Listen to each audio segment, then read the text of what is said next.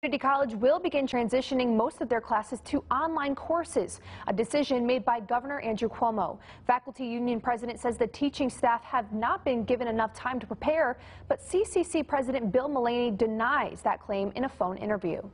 Well, that's incorrect. That's misinformation. We have been working on this continuity plan for weeks now.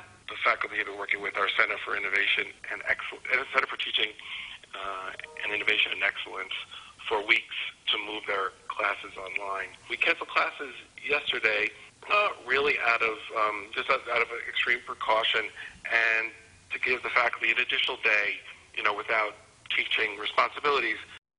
We also spoke with the union president leader who says they only had one full day to prepare.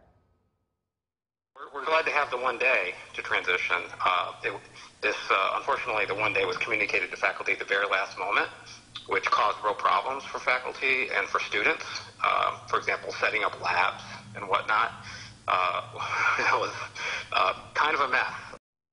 Now, despite feeling like the teachers did not have enough time to prepare for the online courses, HRSA says they are going to do what they need to do for the students and are optimistic they will make their way through the semester.